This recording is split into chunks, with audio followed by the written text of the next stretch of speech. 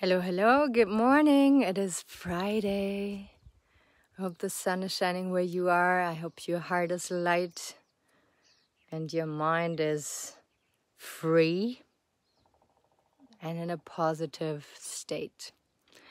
Today's episode is going to be about heartbreak because for too long I was running around with a broken heart and didn't even know it.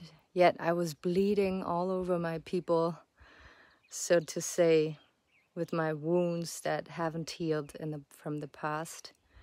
And I projected fear and insecurity onto my relationships and burdened my friendships.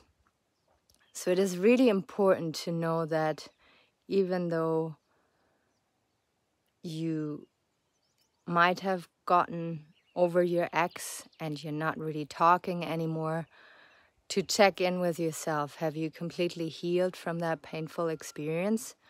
Or has it changed you forever?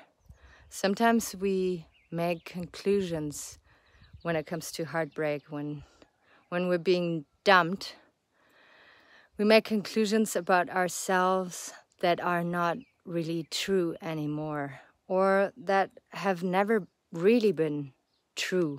So if you've been left by your girl and she found somebody else and he might be a little more sporty or a little bit more successful at his job, we usually make the conclusion that we're not enough, that we have to change, that we cannot be authentic.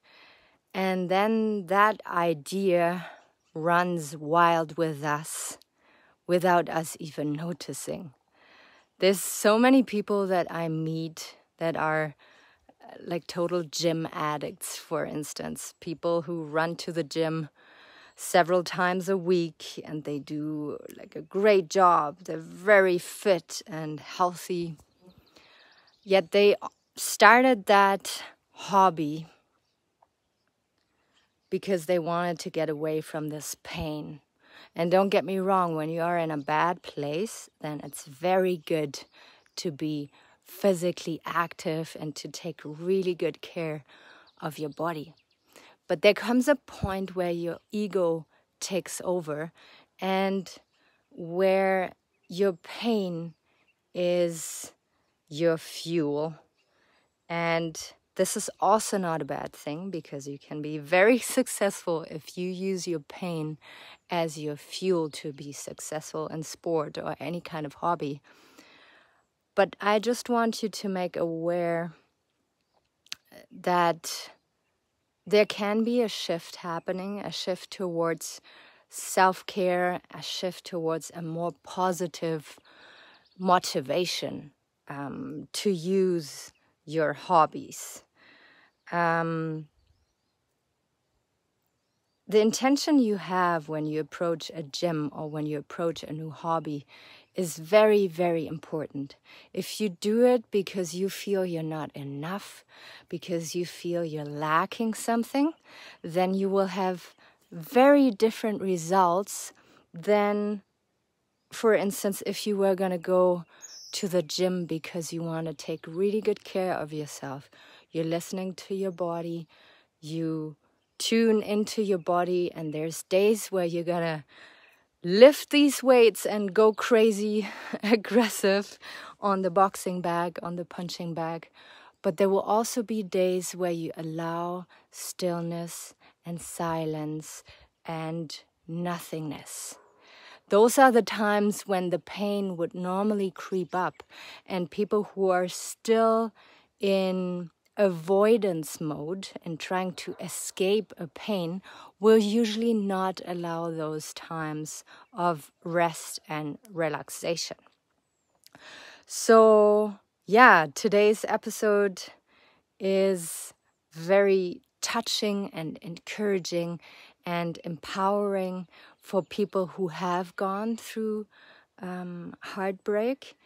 And I will provide you with tools on how to heal completely from your heartbreak and to get back to yourself and make you feel your self-worth again. Because a lot of the times when we're broken up with, when a relationship fails, we feel we are a total failure. We feel completely ripped apart and unstable. And sometimes it means that in the relationship we gave ourselves up. We didn't kind of preserve our individuality. We totally melted together with that person and gave everything up that was important to us before the relationship. And this is why after a breakup, sometimes, most of the time, it's intensely like crisis situation because you don't know who you are without that person next to you. So with that episode, it is the first one out of many when it comes to heartbreak. I will help you to rebuild yourself, to reconnect to yourself, and then maybe even give you tools on how to be in a more healthy relationship with yourself, and then entering the next relationship you want to start, romantic relationship that you want to pursue, to be more confident and to relate to people in a more healthy way. My podcast here is all about resilience and self-reflection and empowering people. If you like my work, make sure to subscribe and leave me a review on Apple Podcast. And if you like my little videos here and can resonate with them, please share. Sending my love out to you.